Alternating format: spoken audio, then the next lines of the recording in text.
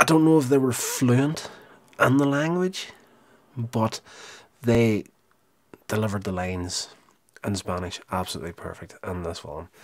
So natural. It's like they spoke it all their lives.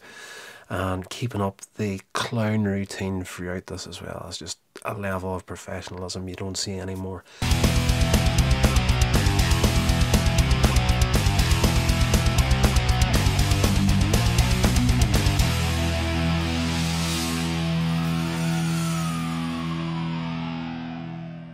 Legends, we're back for another little review here on Queen's Age Media. This is Laurel and Hardy once more, and in this one we're finishing off disc 18 in the Laurel and Hardy box set, which is a load of short films about married life and co-starring Anita Garvin.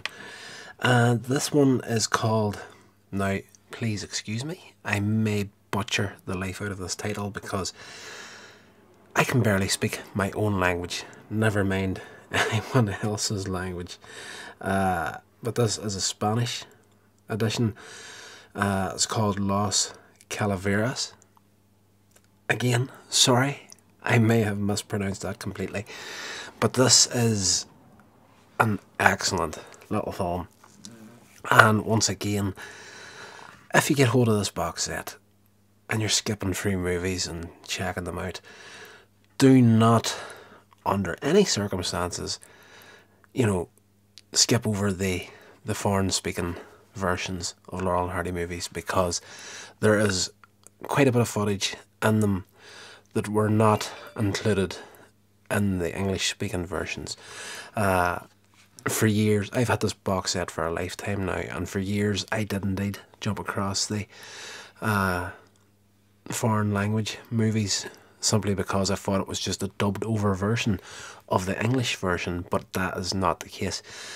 Stan and Ollie also speak their own lines in the films, and I know I'm going over old territory by saying this, but it is an art that I have never seen before. Usually when a film gets dubbed into another language, they just simply re-record and dub the lines over the top of the original lines, and not the case in these movies, as they go the extra mile to do this. As credit where credit's due, they were known as two comedy clown characters, but that extra piece of professionalism is just, they were so much more professional than I think they ever got credit for. So this one here, Los Calaveras, is basically two short films rolled into one. We've got a feature length, pretty close to a feature length movie here, Spanish speaking version of both Be Big, which was the last review on this channel. Feel free to skip back and check that one out. And forgive me, the name has escaped me, Laughing Gravy, the Spanish speaking version of Laughing Gravy. It is an immense little short film as well. Now, if you want a more detailed version of both those reviews, I have them on this channel. Do a little search, you'll find them. But basically, and Be Big, Stan and Ollie are taking their wives away for the weekend, and they get a call from their lodge saying that the lodge has prepared a surprise stag party for them, and try and get away from the wives, come down. And Stan and Ollie come up with the idea. Ollie pretends that he's sick, bad with his nerves, tells the two wives to go on to Atlantic City for the weekend. He'll feel better in the morning, and him and Stanley will catch the first train down first thing in the morning, giving them the opportunity to go to their party. The entire film is basically them trying to get changed and leave the house to get to this party. Doesn't happen because it's Laurel and Hardy. Very rarely things go their way. And yes, turns out that the wives actually missed the last train to Atlantic City that evening, and they have to wait till the morning as well, so they return to the flat, finding Stan and Ollie, getting changed to leave. And yes, things don't go well for them. They grab a couple of shotguns.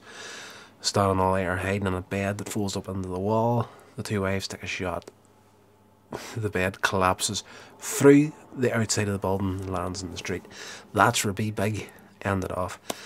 There's a little fade to connect Be Big to Laughing Gravy, but not speaking the language, I couldn't understand. You know, the titles on the screen, I didn't understand what it said, but you know, what I take from it to be was, you know, after Stan and Ollie get kicked out of their house by the wives, they go to spend the night at a boarding house. And that is where Laughing Gravy starts off. And that short film, they also have a small dog with them. And the dog's name is Laughing Gravy. So they're in this boarding house at night. They've sneaked the dog in. The landlord is, you know, forever coming to the room because of noise that they're making, and he finds the dog, chucks it out into the street, and Stan and Ollie, being the big-hearted people that they are, can't bear to see this little dog in the cold, their beloved little friend for life. And Oliver goes out to retrieve the dog after the landlord goes to bed and accidentally locks himself out. So there's a whole routine of trying to get the dog back into the house along with Oliver.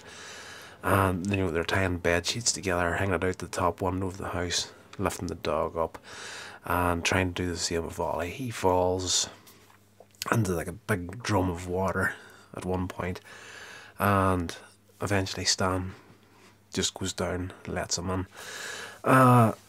Things go from bad to worse in the situation where the landlord is, you know, constantly coming back and forth to the room. And, you know, it's... that movie is... there's so much happens in it, guys. I'm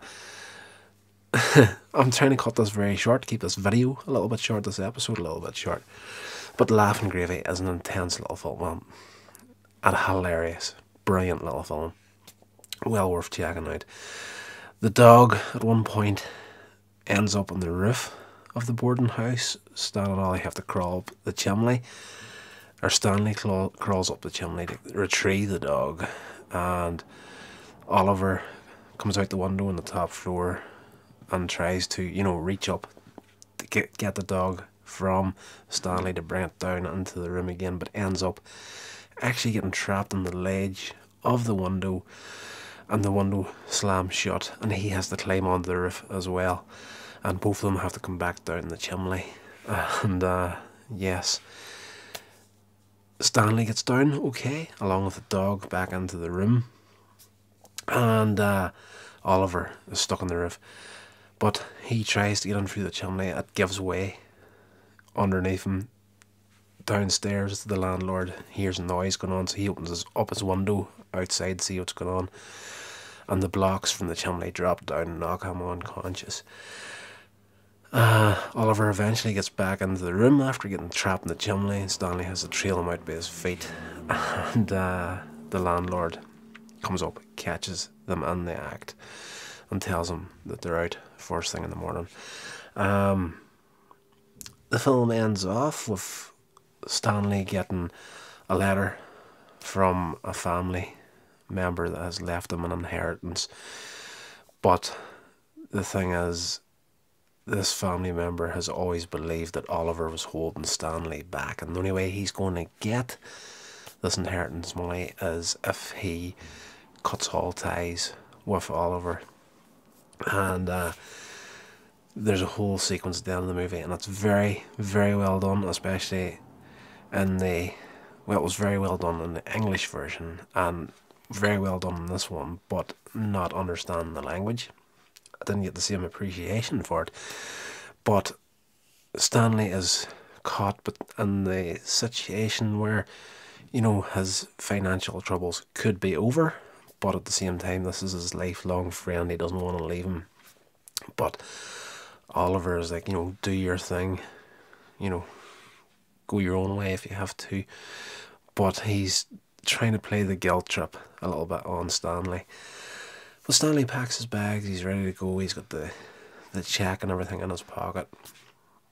And he's ready to leave, he's got a suitcase, he's got laughing gravy underneath his arm, he's ready to leave.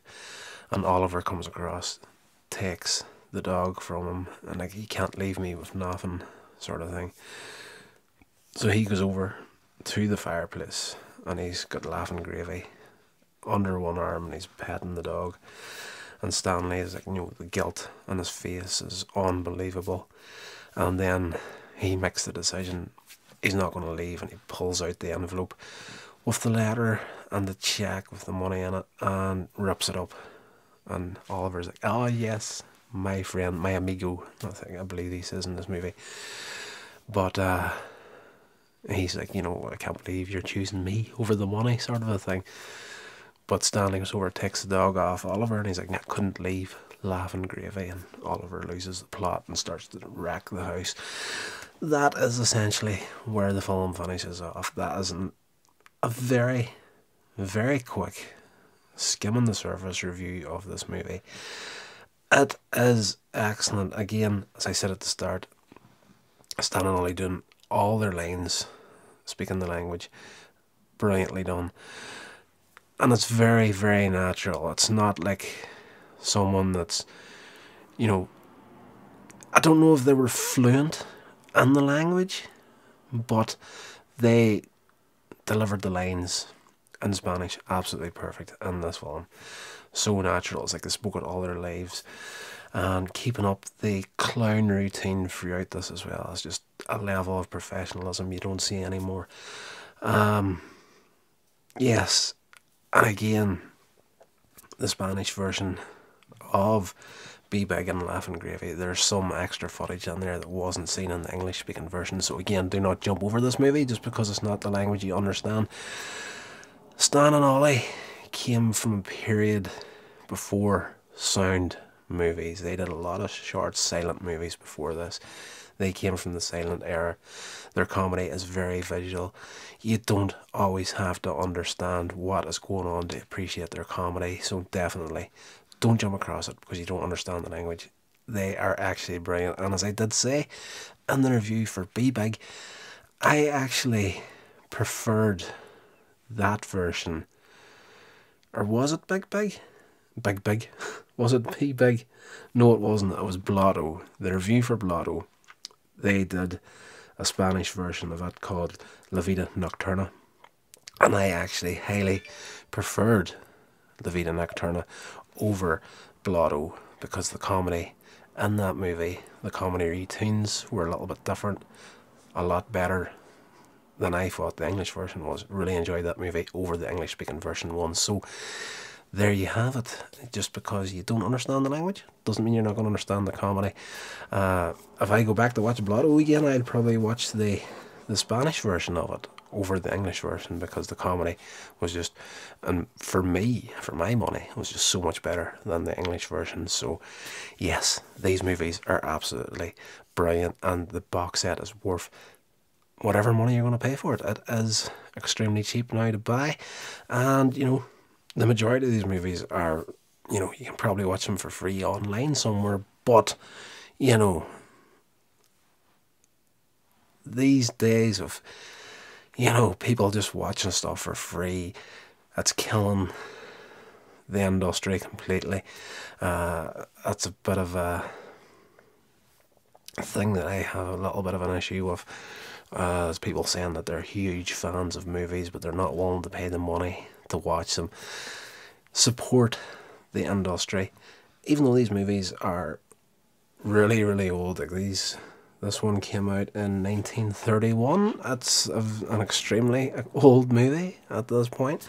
But spend the money, buy the box set, the physical copy of it. You know, if you're a collector of movies, you enjoy comedy, these guys are absolutely brilliant, and having this in your collection, you know, it's a jewel I will never get rid of.